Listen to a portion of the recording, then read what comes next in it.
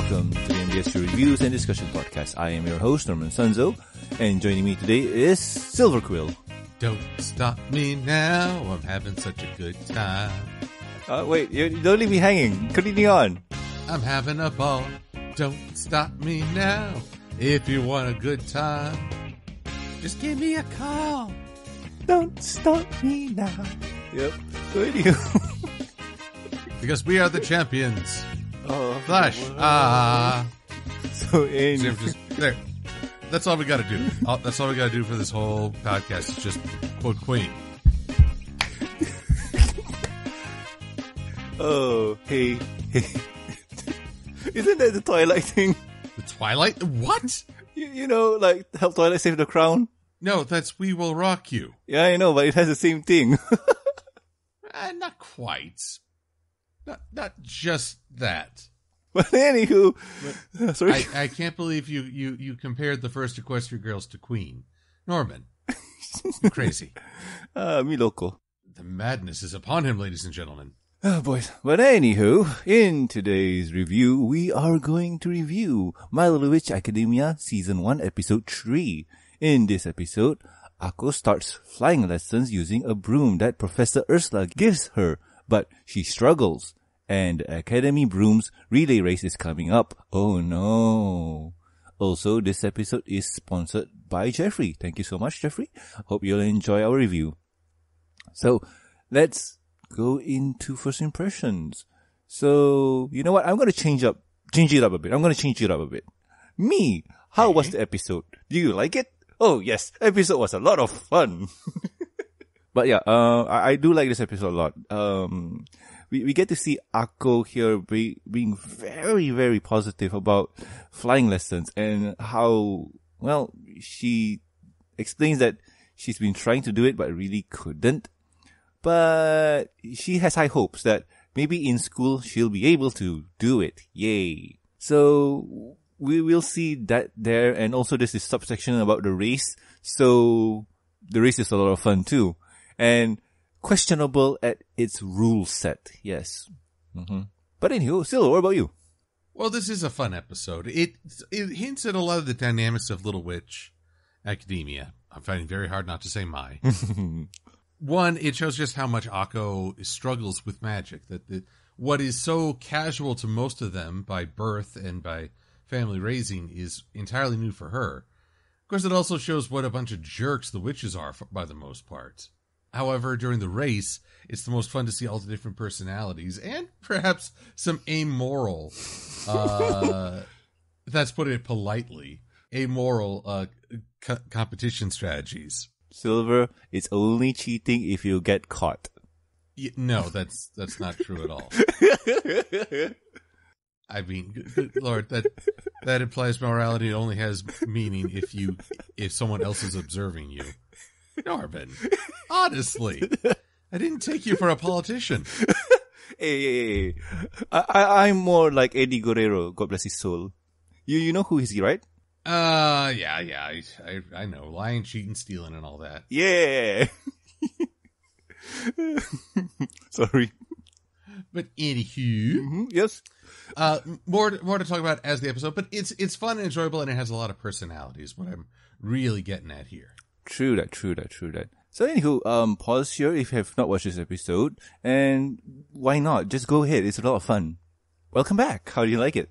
That is a lot of fun, right? So anywho, we start off the episode with, well, as the titles, well, not really the title, but the synopsis says, Ursula giving Akko her broom. So, Teacher Ursula goes to Akko's room to give her broom for her flying lessons, and we get to see that Akko is trying to do spells with the shiny rod, and it seems to, well, not work for her somehow. Ursula sees this and tells Akko to, keep it for a while. Who knows? Maybe you need it more than shiny chariot. Yay. So yeah, also here's the broom. Have fun. I hope you have fun in class, whatever it is. Okay. Bye. And I think don't die. Yeah. So I think that's where title starts or anime theme music happens. What do you think of the opener, Silva? Well, actually, all I can focus on is the Wikipedia entry on this. Oh, are you going for the fandom wiki or the official wiki page. Fandom wiki. Okay. So, the episode begins with Akko attempting to use Shining Rod again to no avail, where this time, to magically tidy her room as Ursula brought her a new flying room. Oh, why? Oh, spell check someone. She gave Akko a TARDIS. Oh, boys. You know, oh, I'm sorry, don't you mean wee-oo. Oh, boys. Mm-hmm. But, honestly, if someone said you can have a flying broom or a TARDIS, which would you pick? TARDIS, of course. That's right. That's right. Then I go back in time and steal a broom from someone else. Larceny. Thanks, N.A. Larson. E. Oh, boys. Well, what do you think, man? Like, they start here? Well, okay, Akko's using the shiny rod just to clean her room, so the need is not truly great. I think that it shows that this isn't an item to be used trivially. It responds to strong emotions, and on some level, Akko knows what's really important, even though her ego and impulsiveness can often get the better of her. True that. I do like how, while Ursula is talking with Akko, usually her glasses obscure her eyes. Though thankfully not in a creepy way. If they were glowing white, I think we would be a little bit more afraid of her. Oh, boy. There's this scene where she tilts her head to the side and you can see red eyes in like red corneas, not like bloodshot. And that's very good subtlety. Oh, true that. Very good hinting. You've seen the whole thing, right? No, but I know that secret at least. I kind of clued on it, but I haven't. Like, I've only on episode 3. And for you guys at home who are wondering how am I watching this, I am watching this when we are going to review it. So I'm fresh out. So people saying this and that, I got no idea. Like what Sephi and Terra were clued in on stuff. Like, I got a strong feeling that Ursula is someone. I have a strong feeling. It looks like it. They telegraph it pretty well. It turns out that she's John Cena. Whoa, that was pretty high on my end. Oh. Anyway, so anywho, yeah. Did you like have to do an uncomfortable splits? Not really. But that's getting cut out. But anywho, after the intro, which is a really nice intro by the way, we see that Akko, Lucy, and Lotte are in the gardens trying, well, not really trying. Akko's just there, happy with her broom, and tries to fly with it, and shows her battle scars when she failed in flying. The girls just explains to Akko that, yeah, you can't really fly outside of the radius of the Philosopher's Stone. Did they say Philosopher's Stone or Sorcerer's Stone? I believe it's Sorcerer's Stone. Sorcerer's Stone, alright. But anyway, because otherwise you'd have Harry Potter and Edward Elric vying for it. I wish it was. But anywho, they explain that the stone is the one that's giving us the magical power to do our spells outside, do our spells. So at least we get some history about how things are done. But anywho, so Akko is just really excited for her first day of class and whatnot. So yeah, she goes to class and the teacher says that, okay, I'm going to split you into 2 groups. Newbies are on this side, experienced flyers on this side. Experienced flyers, you are going to do some dash stop racing thing, and new flyers, I'm going to teach you the basic of CQC. So, gonna pause here. Silver, what do you think, man? Well, one, this just seems like a flawed class from the start. You have experienced and newbies, and only one teacher, so you've got to divide that focus. I feel bad because a school for magic, Harry Potter should not be the end-all, be-all last word. But it seems like in Harry Potter, they did a good job of having everyone start on the same skill level, the same foot, the same practice. This seems almost designed to humiliate someone who doesn't live up to the pride of the witch community or the magical society is pretty toxic. And this is a good example of why. Yeah, true that. But I don't know. I mean, for this class here, okay, I'm just gonna do a counterpoint just for argument's sake. The thing is, Akko is a newbie that came into the semester. Like, she just slid in between the whole session.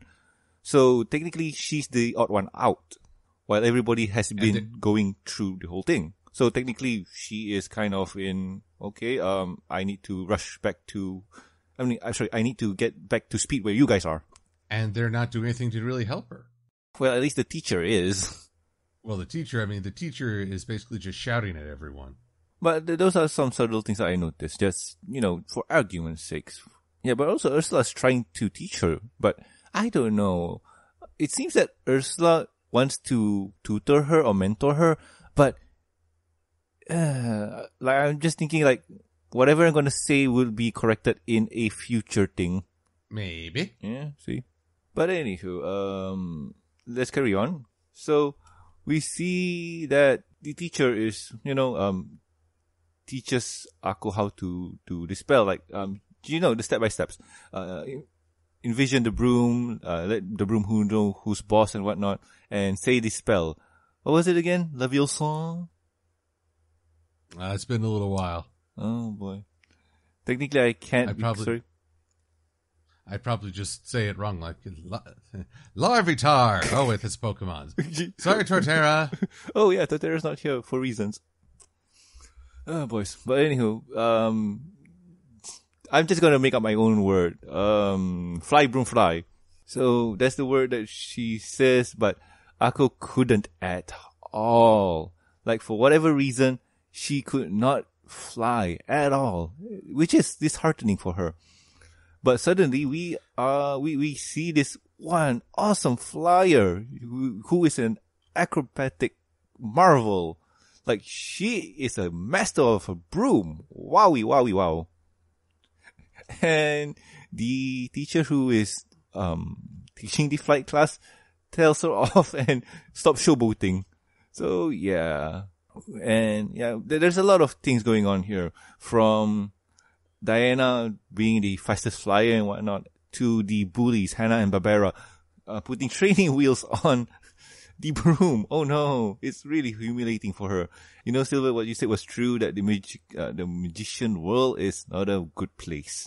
If the goal is to play devil's advocate, you'd say that this is something that these people have all been taught since childhood, but Akko doesn't have that.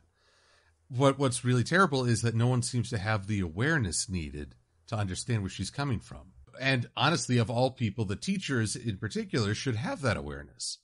But they're just as blinded by that pride as others. So, to be honest, when they have this attitude, I can see where the rest of the world is actually shunning witches. There's nothing like an elitist attitude to push other people away. True. I mean, that sucks, by the way. Being good at something doesn't make you better than others. And this school here, I know it's an anime trope and also it's in Harry Potter and whatnot, but yeah, it sucks. But anywho, carrying on, we see that Akko's not deterred by this. She's pissed, but she's not deterred. She looks out the window and sees a couple of students practicing relay racing. So basically what they're doing is passing the ring to the other flyer so they can do a relay race. I'm sure you know what a relay race is. A relay race with a really ace. Yay. So they walk a bit and they see the trophy case. And said trophy case had caught Akko's eye because there's a student with red hair and red eyes. And oh my goodness, it's Shiny Chariot. Oh yay. She's very hyped and now she wants to enter the race and hope that she wins the race and have her picture next to it. Oh no, yay. She's very excited. And yeah, everybody's just looking at Akko and says, Akko, you're not gonna make it, right? Never mind. It's your thing. And Lotte just asked Akko, you want to join me to a cafe? I think what it's called, the Witch Cafe or something like that? Yeah, I don't remember, but yeah, it's a cafe where witches buy their stuff or repair their stuff. And Akko is very interested and says yes, she wants to go. So they head into town by foot. Akko just asks, why couldn't we just fly there? Wouldn't it be faster? And Lotte just says we can't because the spell radius of the Philosopher's Stone is not that huge. So basically we won't have any power to, well, arrive safely. And I'm going to pause here. So what do you think, man? Logic? Well, I mean, you definitely don't want that kind of power just going around willy-nilly. You'd cause all manner of trouble. The question is then, how does everyone do the spells outside the school? You know, because I'm assuming that witches can still use their brooms elsewhere. Oh, man. This is a bit funny because whoever's been following us for this whole review knows that we've reviewed the Enchanted Parade. And they gave us a bit of an explanation where the spell has a quote-unquote limit or a battery limit. So you can cast spells, but they drain out really fast because you're not charged well enough. Until you get the new iBroom 35. Oh, yeah. Is it iBroom 45 Pro or Basic? Oh, no, you want the iBroom 45S. Oh, it's not the Pro. Pro S. Pro S. It comes with built-in Dreary. Ooh. Hi, I'm a broom. You're sitting on me. Great. Oh, does it have a cup holder? I don't know what you mean, but I can search the web for cup holder. Oh no. But anywho, yeah. I do love the setup. I do love the basic explanation of how this universe works. But like I mentioned before, if you've seen the Enchanted Parade, it's the same concept. But anywho, let's go to a pawn shop. Yay. A pawn shop. Even in a wizarding world, people want to sell their junk. Yep. Oh, by the way, fun fact. The clerk, the cafe's clerk, he's modeled after Chumley from Pawn Stars. It's funny, when you say that, all I can think of is spinning bundle kick. Even though that's totally not it. No. Have you seen Pawn Stars? Okay, I know what you just meant to just say, but it sounded totally wrong. I know. It's their darn fault for naming the show like that, man. Says the guy who keeps calling this My Little Witch. Yeah, I know. I think I've seen Pawn Stars in passing, but never like really big. Alright then. No problem. But it's one of those things that I needed to point out because our commenters, they love to tell us that, hey, there's a reference here. Go check it out. Keep an eye out, man. Reference. Woo! But anywho, let's continue on. Lotte goes to the clerk asking if her broom is fixed and repaired. And Akko just looks around the store and sees like, okay, this place is creepy and uninteresting. I would have thought that they would have a really nice cafe, you know, like Starbucks or something, but no. It's really disappointing. Until she sees a broom. Said broom was magical and amazing. Like, wow, like this broom is cool. And Lotte gives a brief explanation on the broom. And said broom is the magical star comet or whatever it is. And it has its own built-in magic generator where it will keep flying and flying even if it's not ridden on. So yay, it's really, really legendary and awesome. And Akko's enthusiasm here and lack of decorum is troubling. She wants to borrow the broom to fly in the contest. And yeah, clerk says no. And in the background, we get to see, well, Amanda. Amanda is there saying like, legendary broom, fast, right? I gotta steal it. Yay, I mean, borrow it. Yes. So I can win the race. Gotta go fast. Yay. Gotta go fast. Gotta go faster. Yay. So after that's done, we head back to the school where Ursula gives Akko a book about flying. But said book is a bit babyish. Like, it's a kindergarten book kind of thing. Named My First Broom Ride, Fun Facts. Wow. And Ursula says, it's a bit, childish, but I hope you can look past that because this book is really good for you. And before Ursula could finish her sentence, Akko is, well, off and away, very excited and thankful for the book. And, well, she's gonna go try flying. Yay. I'm just gonna summarize it. It does not work. And, well, she couldn't fly. Yep. Well, here's the thing that gets me, that you're supposed to show the broom who's boss and say the magic word. Mm-hmm. Then there's only one thing you need to say. Popo.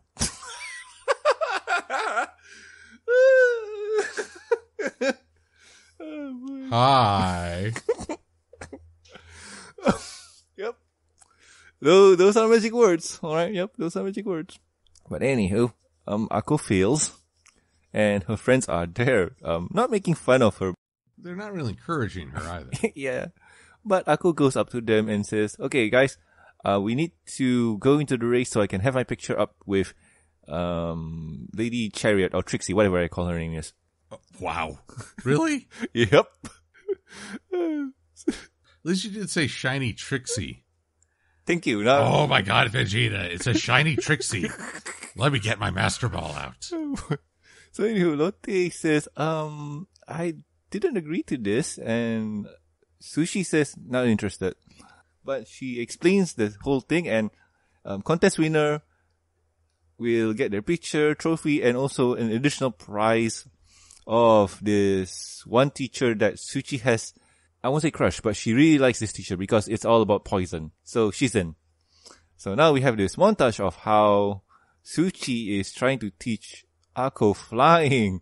And Silver, why do a lot of people say that Suchi is best girl?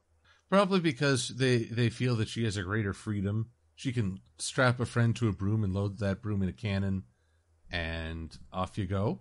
Yeah, the first thing I'm seeing here is Suchi ties Akko up and to a broom. Yeah, and pushes off a building. What? With a bungee cord. I mean, here's the thing. In fiction, we're attracted to these characters because it's extreme and we think that maybe they enjoy a certain freedom. We're horrified by these people in real life because you realize that their quote-unquote freedom comes at the cost of everyone around them. Yeah, true that. So somehow it's always more fun in fiction than it is in real life.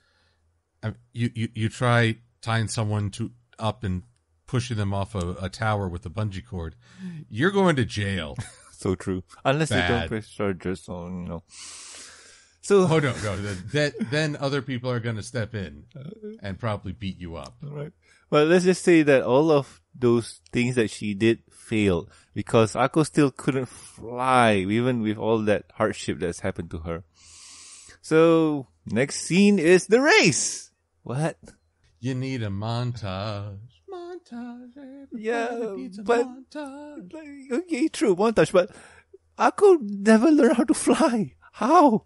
Oh boy. Well, life is full of disappointments, Norman. All right, You've just got to accept it. Oh, I thought you were gonna say life is like a hurricane. Life is a highway. No. I want to ride it all night long. No, it's like a hurricane here in Duckburg. Race car says airplane. No? You try it on that one. Plus, you're trying to give me an earworm. How dare you, Norman? How dare you? I can't help it, man. The new DuckTales was fun. Well, I have to actually get there. I have to catch up on that. Alright, but anywho, continue on with My Little Witch. The principal announced the race is ready and whatnot, and we have this LNN newscaster who's putting on the scoop of the athletes and whatnot. So, I'm just gonna skip and get to the good part, where everybody has to go to the starting point. And Akko is running to the starting point. Oh, man. Well, do we not want to talk about the announcing team and their creepy technology? Okay, go ahead, man. Well, there's this trio who are handling the announcement and coverage. The announcer has a microphone, but instead of the actual mic bulge at the top, it's a skull. She's talking into a mini skull. Oh, that's just a pattern, man. That's design. Artistic design. Oh, no. Because you can't tell me the same thing for that camera that they're wielding, which has an actual eyeball. There's no lens. There's an eyeball. No. There is a lens. If you know about eyes, there is a lens. Oh, now we're getting into technicalities. Yeah, man. But yeah, the witches are creepy. So if someone ties Diana to Akko's broom, Can they say they won together? I don't think so. No. Your technicalities will not work with me, sir. Nope. No. And then there's a girl with a notepad and pen, and there's nothing creepy about that until you see her haircut. Oh no. Is she in the 1980s or something like that? It's a bowl cut. Oh no. She will kill us all. But anywho, like I mentioned before, they have to run to the starting line or fly to the starting line. But Akko is the only one running. So yeah. Susie just says, no problem guys, I got this covered. So all you have to do is just try our best. Or in in Lotte's case, just fly how like you normally fly. So they're at the starting point and the race begins. So we see everyone ready and boom, they say the magical word and Lotte flies off first. Oh my goodness, is she a awesome racer or something like that? No, we see that somehow the other competitors' broom are somehow rooted to the ground and sprouting leaves. Oh no, and it seems that Susie is the one responsible for this by pouring some poison to, well, let's elect for a better word, cheat. Yes. So yeah, she's cheating. So everybody can fly. Oh no, that's terrible. This is why Lucy is a lot of people's favorite. It's how she's just so brazen about cheating. She's not even trying to be selfish. She's like, okay, I'm going to do this. It's like she don't even care. Yeah, I know. Like the script says she won't be disqualified. Yes, indeed. But anywho, Lotte flies like how she flies. But suddenly we see in the background, in the back, there's another flyer.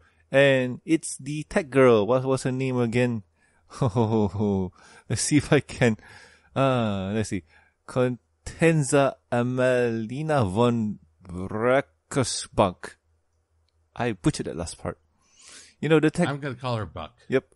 The tech junkie. So she somehow integrated tech with her broom and she's flying really, really fast. Woohoo!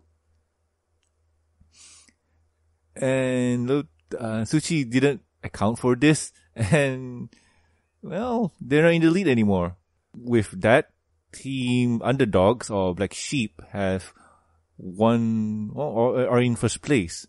But Suchi didn't really mind because she has contingency plan after contingency plan. After getting the ring, they kind of fly off. Like, this is just a relay race and so on. So, the other witch, oh wow, what was her name again? Jasminka, yes. Jasminka? Yes, Jasminka. Jasminka here is in first place, sitting on the room like a boss while eating chips. And suddenly she notices donuts. Oh no, Homer, don't eat those donuts. No. But she doesn't listen and she got sidetracked. Putting her in a disadvantaged lead. Suchi, you are something else.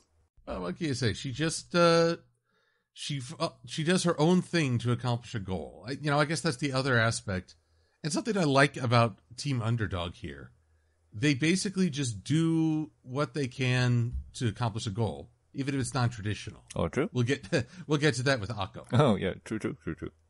But anywho, as the race goes on, we get to see Amanda, right? Amanda O'Neill, yes. We get to see Amanda. Well, let's say this, that she stole the extremely volatile broom and does not know how to control it. And yeah, the broom flies off. She stole the broom, but it was a clean sweep. Haha, yeah. Now she's bristling at the idea.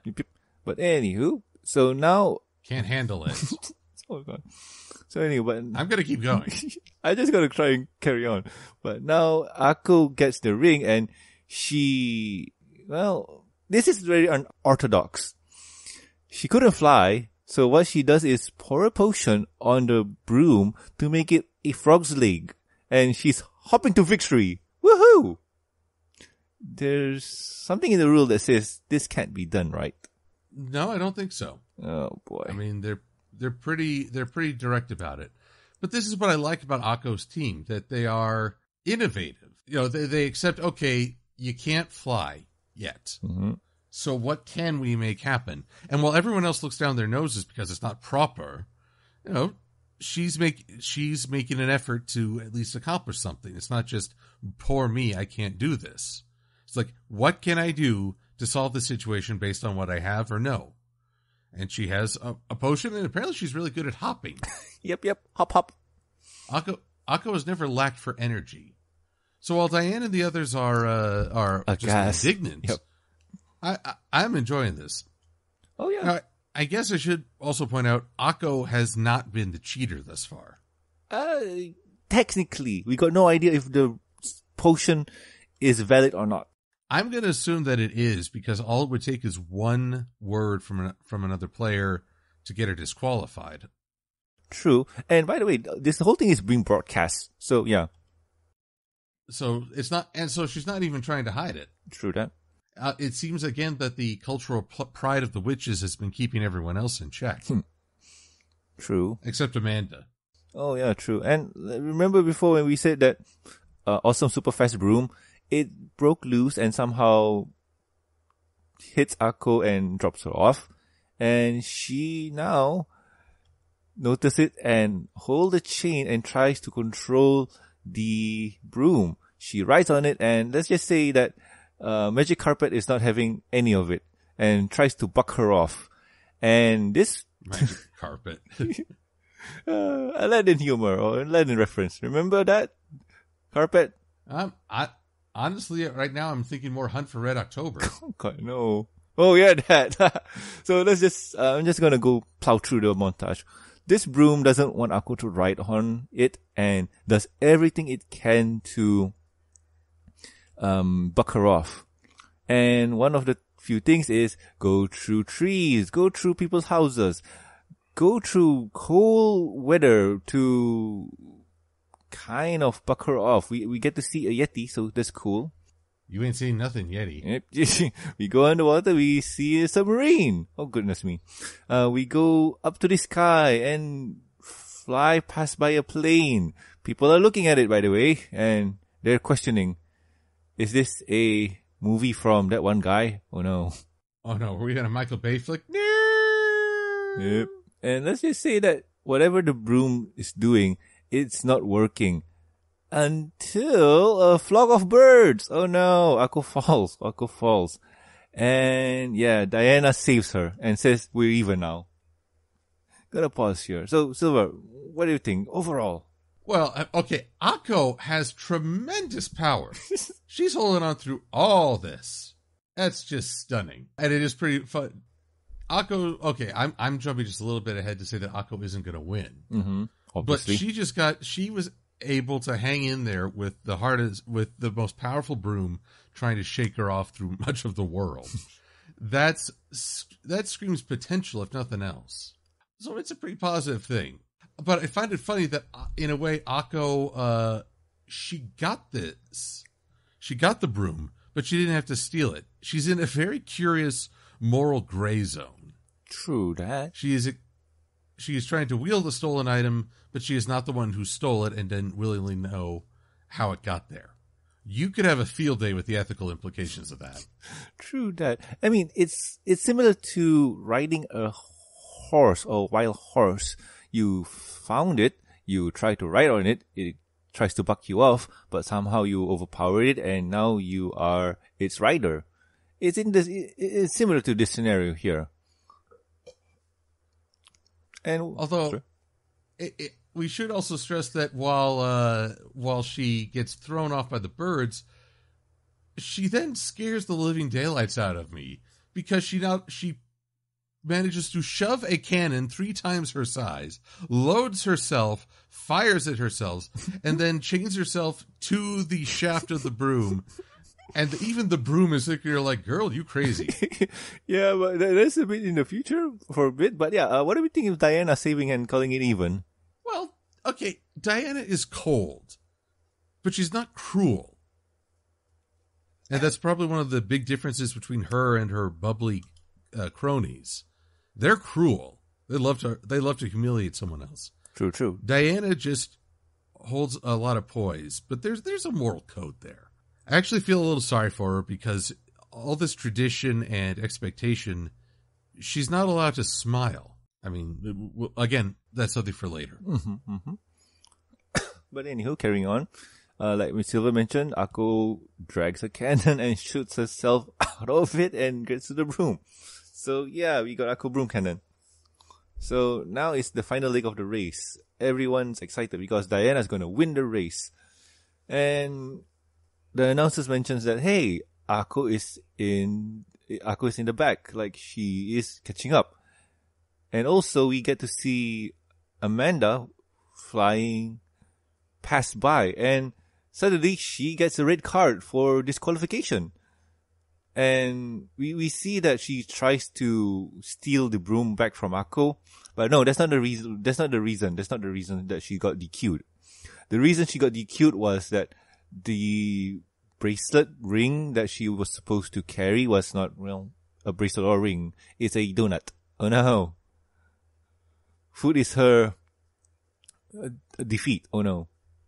So with that out of the way, we get to see the race 1 and 2. It's between Diana and Akko. Who will cross the finishing line first? Like Silver mentioned, Akko's not going to win. But this is very suspenseful. With all that racing, somehow the, what's the word I'm looking for? Clamps? Yes, clamps on the broom break at high speed.